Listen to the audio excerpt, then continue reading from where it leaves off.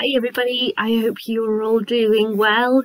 It is Boxing Day, the 26th of December, if you don't have Boxing Day where you live, here in the UK, so yeah, day after Christmas.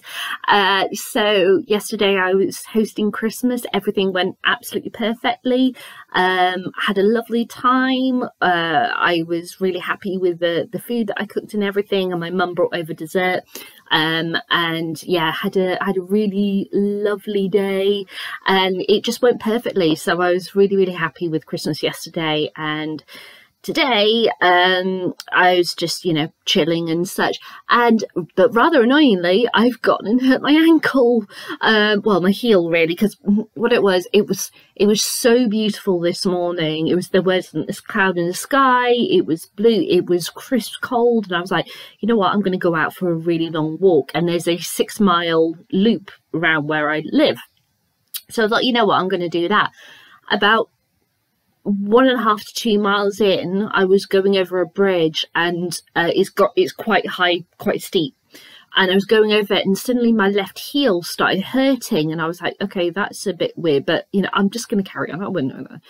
So I carried on for the whole 6 miles, and yeah, by the end of it, my foot, it was feeling okay, but I think that's because obviously with the walking and everything, my foot expanded in my trainer, and so, you know, it was, you know, good. Took my trainer off, and I'm not walking very well at all. I've done something to my foot, my heel. I don't know what I've done. I don't know if maybe because I've been wearing my heel boots more often lately, that just over time of using it, my heel's gotten sore and I've not realised it, and that walk is just, you know, emphasize that. I don't know, but yeah, I've gone and hurt my foot, so it's a good excuse to stay in the house, so rather than go to the sales. But I have actually I placed a Waterstones order, so you'll be finding out what I bought from Waterstones once that arrives. But anyway, so yeah, Christmas went well and everything, and I have been busy reading, and I have just finished reading Mexican Gothic by Silvia Moreno-Garcia, and I'm here to talk about it. Now, first of all, I want to make the biggest apology about this book, massive apology, and that apology is because in my announcement video, when I picked what books I was going to read next, and this came up, and I read the back of the book, I was pronouncing, and I did say I'm probably pronouncing this wrong, but I used the name Naomi. And I look back at that video now, and I'm like, what were you thinking? What were you thinking? Because our character's actual name, Naomi, doesn't even have the letter A in it. So how was I saying Naomi, which has an A in it, and not register that fact? So I want to apologise straight off that the name that I was saying in the announcement video, reading the back of the book, that I got her name completely wrong, and so I am sorry. So there we go. So that's out of the way. I feel better now having said that. I probably didn't need to apologise, because I actually said in the video at the time I'm probably pronouncing this wrong.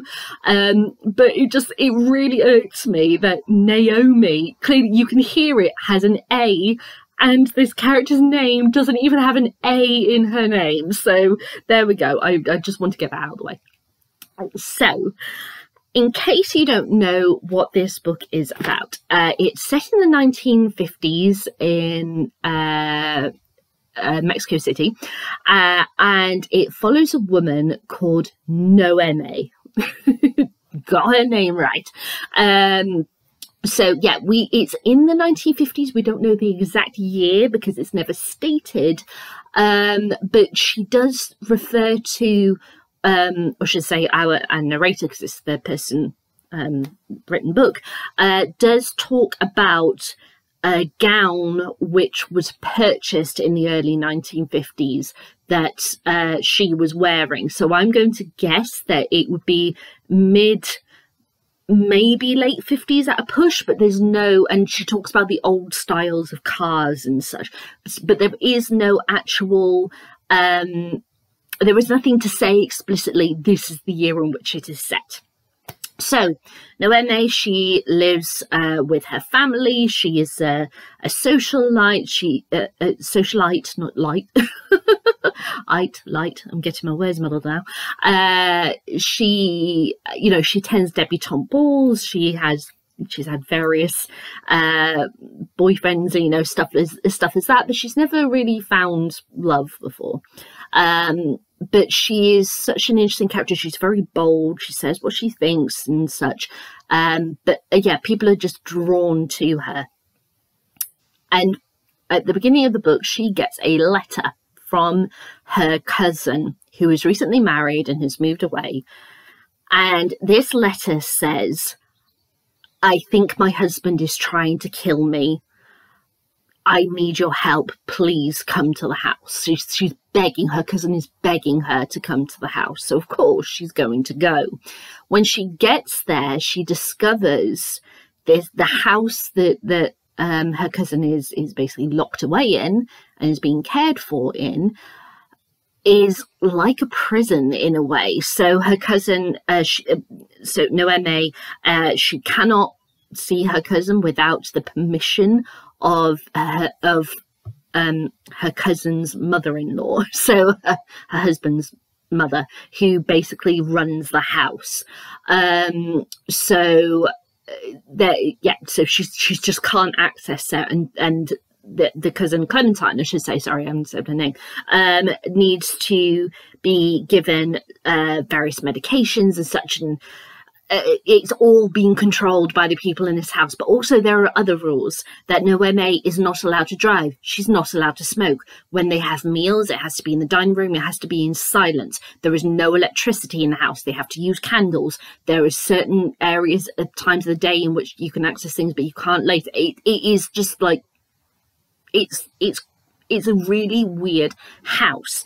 And there's something about the house that just makes her uneasy, and it's all about her going to the house, trying to figure out what is going on. And her cousin says to her, look, I really think my husband is trying to kill me. There are ghosts in the walls. They keep talking to me. Keep your eyes open. And she's saying these kind of things. And so the story explores trying to find out exactly what is going on inside this house. So that's your overall synopsis. Now, when I started this book, I was like, okay, I really want this book, like, as soon as we get to the house, which is not far into the book whatsoever. This is only just over 300 pages. So it's pretty short compared to what it potentially could have been. Okay. So she gets to the house very quickly. So once she goes through the whole getting the letter and deciding to go and all that, I was like, okay, from that point on, that's when I want the Gothic darkness to start. But it doesn't. It's a house that is so unusual and has all of these weird rules and characters within it. And you're locked in this like airless space, but it just doesn't have any atmosphere whatsoever. And I was thinking, what is going on? This doesn't make any sense.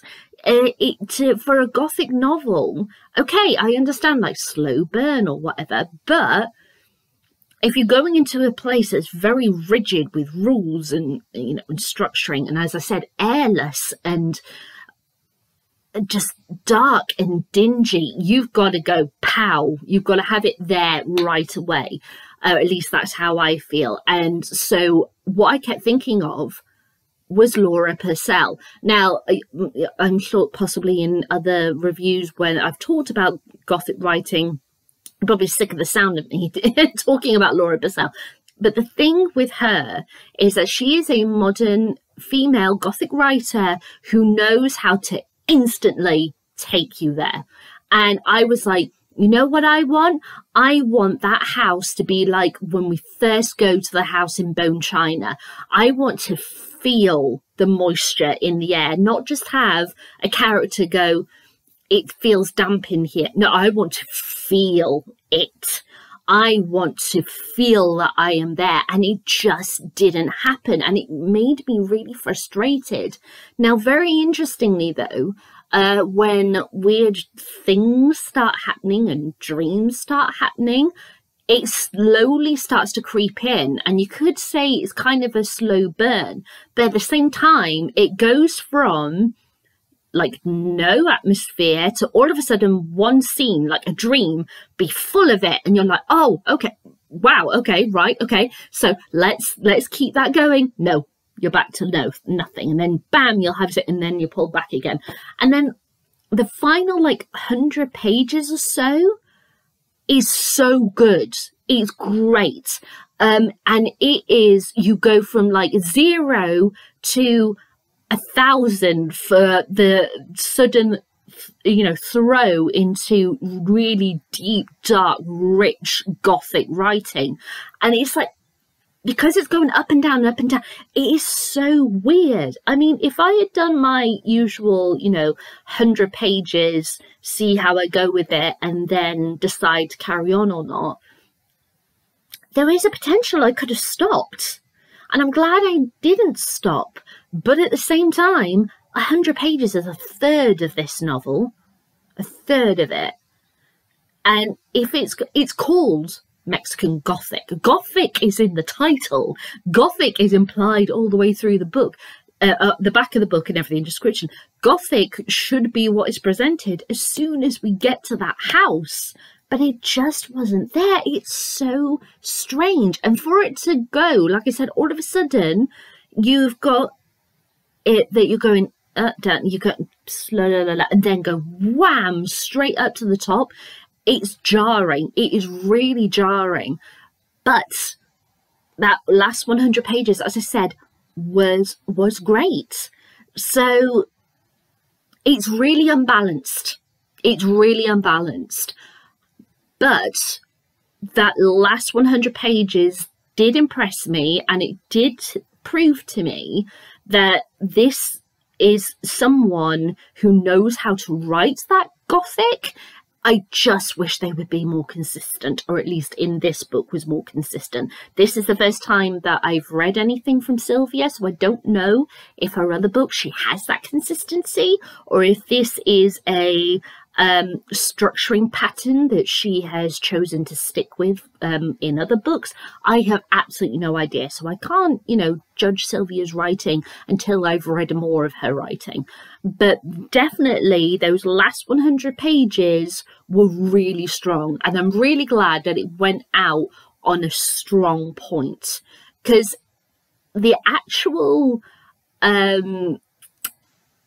information about the house and what is going on, brilliant. I thought that was great. I thought that was really interesting. Clearly, Haunting of Hill House was some kind of well, I don't want to say inspiration, but could have helped, I think, possibly with teasing out a few things. Even like, you could also argue like The Last of Us kind of thing. I thought the stuff that was brought up in especially that last 100 pages was brilliant. I thought it was a great concept, and what is so great is that it combined something that's real with something that's very Gothic orientated, right, you know. So what it really, that I love that kind of combination of reality versus possible, I don't want to say spiritual, but something that's otherworldly. To have that reality linked to it, that made it stand out quite a bit. But it's just a shame, as I said, like the first 2/3 of the book, you're just going down, up, down, up, down, up. It's yeah. I think it could have been better if the atmosphere was there from the beginning. I think it really would.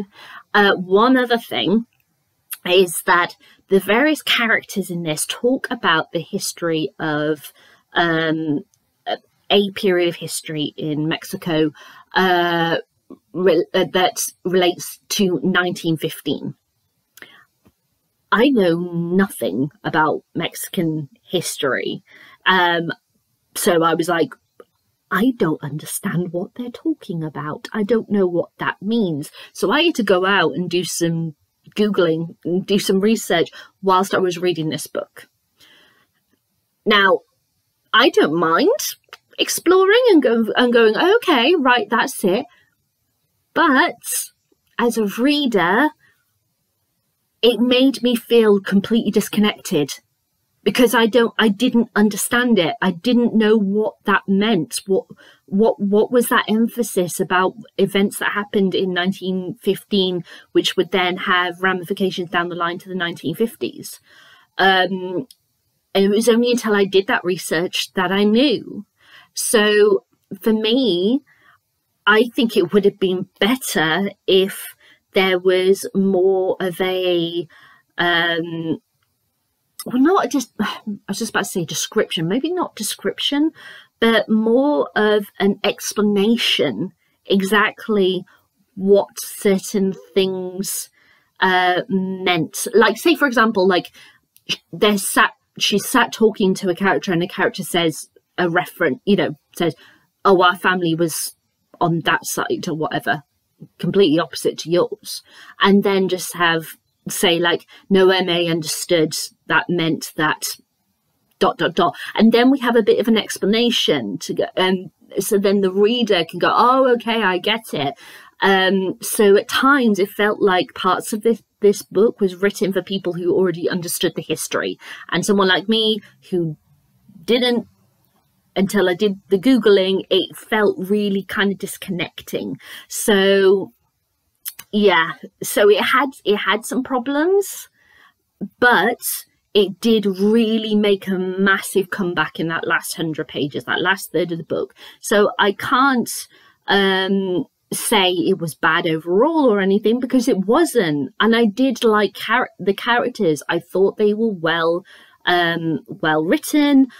I liked the house and everything. I just feel like, oh, if only... It's kind of like an alternate way of explaining when the as I said, the Gothic kind of elements were like this. It's kind of like when you watch an adaptation of Victorian England, or like Charles Dickens novel or whatever, and clearly whoever has made it did not understand what it was like it's too clean, it's too shiny, there is no mud around, there is no one in rags sort of thing. It just kind of like, okay, you've got the basics, but you're not there. I want to be right there. And in the last 100 pages, Silvia wrote it so that you were there for that whole slog. But I wanted to be there from as soon as we saw the house. I hope that makes it clear what I mean. So yeah, so it's not a bad book.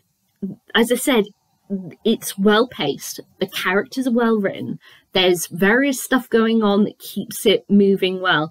It's just the atmosphere wasn't really there, and the history stuff, it needed explaining, or at least I felt it needed explaining for someone like me who doesn't know that history.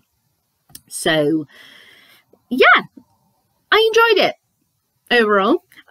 Now, I did have a look at Wikipedia about the adaptation of this, because in 2020, I remember it being announced that this was going to be made into a TV drama, and that's what brought it to my attention.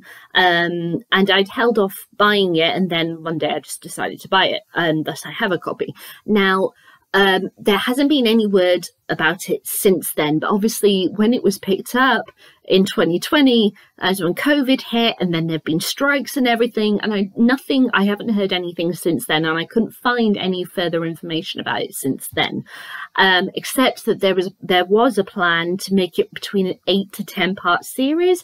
I don't think that's logical whatsoever. I think between 3 and 5 at a push. Because as I said, it's only 300 pages, and what you can put in like a description of something that takes up half to a whole page can be done in a single shot in a drama or a film.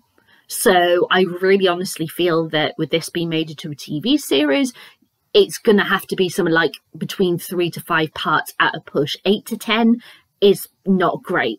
That's too much. That's just going to drag it out to a degree that it's just not necessary. And I think it was an American company that had picked it up. So an American episodes tend to be about 45 minutes an episode.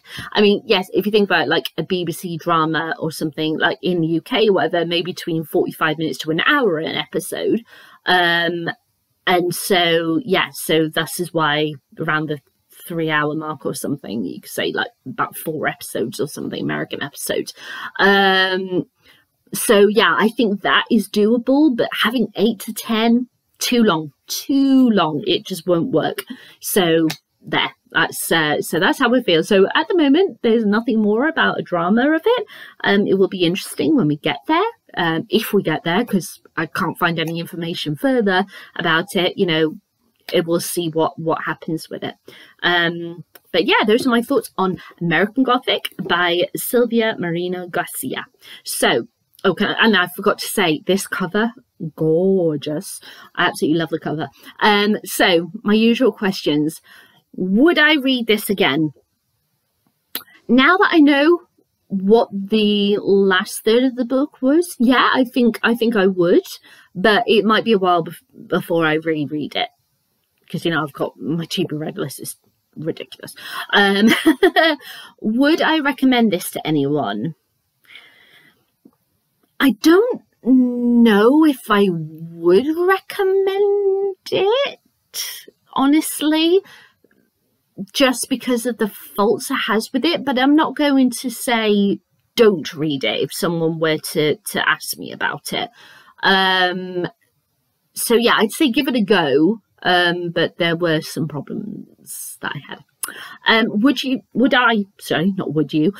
I read any more of Silvia's work? Yes, as I said, you know, that last 100 pages was really good. So there's definitely, she's got an edge. She's got the goods. I just wish there was that consistency. And obviously to know if that consistency is there in her other books or if it's just literally the structure of this one book, I would need to read her other books. So yeah, I definitely give her other books another go.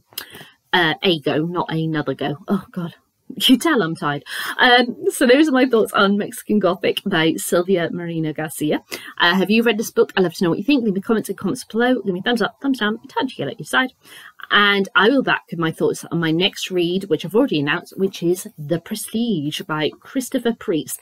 Now, what I'm planning, especially because I've gone and hurt my heel, I'm not going to be going out. So I'm hoping to get through this book by New Year, and then I'm able to start 2024 with Ken Follett's Century trilogy, which I've already announced, which I think would be a really, really great way to start the year.